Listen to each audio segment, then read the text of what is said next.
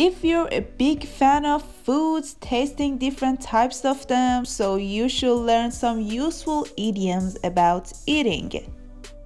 Hello everyone, I am Bahar and welcome to another English lesson with me. Today's video is about 11 funny and useful idioms that you have to know while you're eating something. Well, it is a good idea to guess each of these idioms' meanings before I start explaining their definitions. Actually, you can use these idioms in so many different places, restaurants, or wherever you want to eat something. Well, you just need to stay with me up until the end and keep watching my video. Make sure to subscribe to my channel and hit that bell button, so that would help me to make more fabulous videos for you.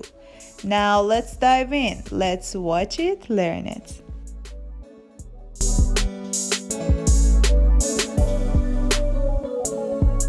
The first idiom is spoil your appetite. It means to eat something that makes you feel no longer hungry.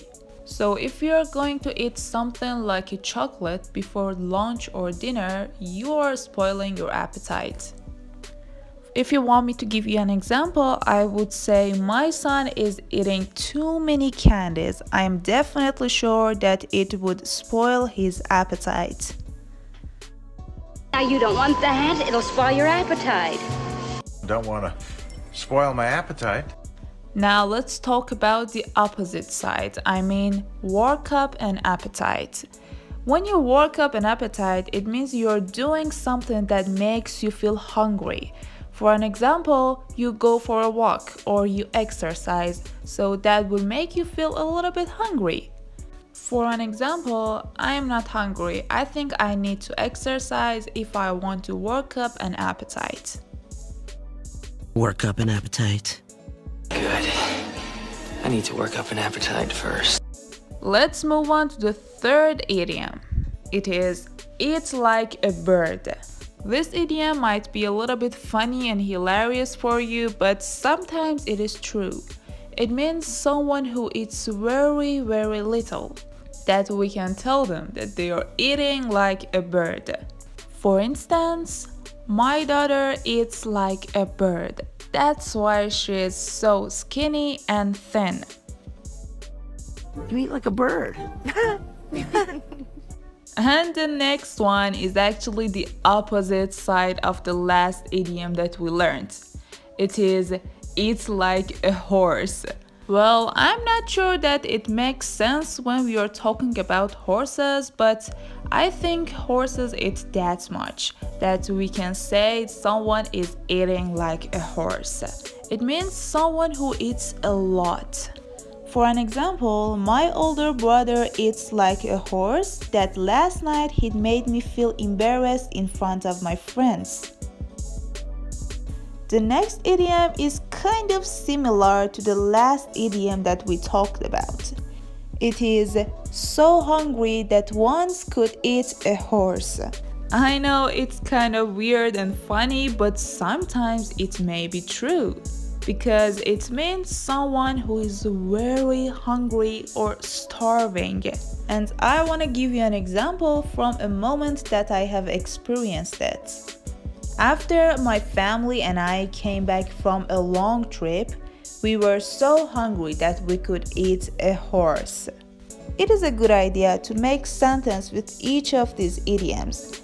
Also, you can comment down below your examples.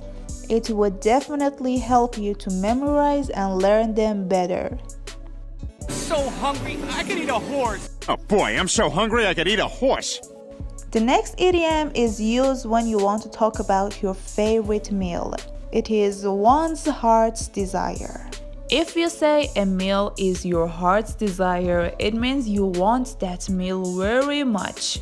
In fact, you can use this idiom for your favorite person that you love and desire too.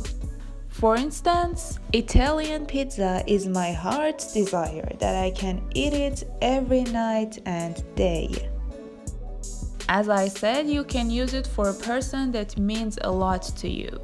You can say, after a long trip in London, My only heart's desire is to see my family again.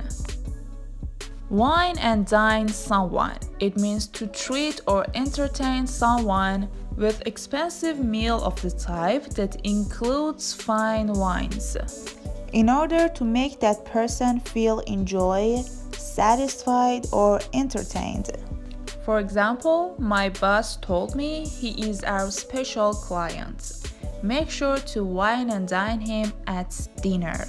And everything went great that night. Blame her. So now you want to wine and dine her? The next useful idiom is wash something down. Can you take a look at this picture and tell me the meaning of this idiom? Well, to wash something down means to drink something while you're eating, so that can help you to swallow the food. For an example, after I finished eating a big cheeseburger, I ordered a Coke so it could wash it down. Wash it down with a Gibson. And idiom number 10. Grab a bite. It means to get a food that can be eaten very quickly. As you may know, the word bite in this idiom refers to food. You can use this idiom whenever you're in a hurry, actually you're starving. So it is a smart way to grab a bite. For an example, when you're in a hurry, your mom would say, "Hurry up, we need to grab a bite before start packing for the trip." Grab a bite from Burner Nirvana. And the last but not least, it is bon appetit. Bon appetit. This phrase is originally from French. When you're wishing someone to enjoy their meal or what they are going to eat, you can tell them bon appetit. In another word, it means good appetite. For an example, the waitress brought us our meal and he told me bon appetit with a smiley face. Bon appétit, petit chien. Bon appetit!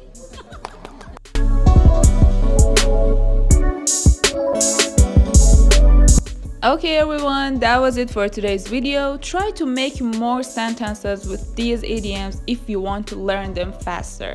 And we can check the sentences together. Maybe there would be any errors, so we can correct them together. And don't forget to subscribe to my channel and like this video if this video was helpful for you. And yeah, that was it for today's video. Thank you, goodbye, have a nice day.